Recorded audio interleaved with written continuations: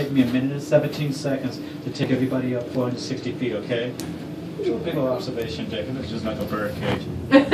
You won't be able to fly the coop, not on my watch.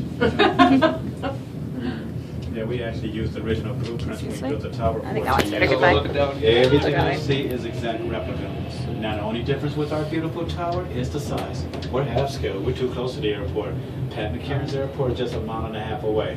This tower here is 541 feet, 165 meters. Wow. But the one over in Paris, France, is 1,063.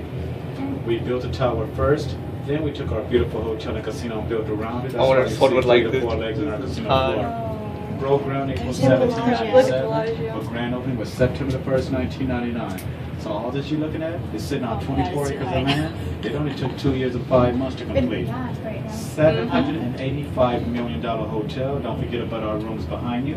You're looking at 2,916 rooms, 11 restaurants, and 18 specialty shops. The tower cost $28 million to build, but it makes close to $30,000 a day and paid itself off in just 2 years. So this, of course, is Caesars Entertainment #1 attraction.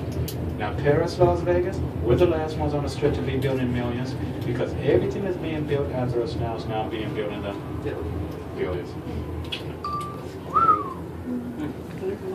What? How high?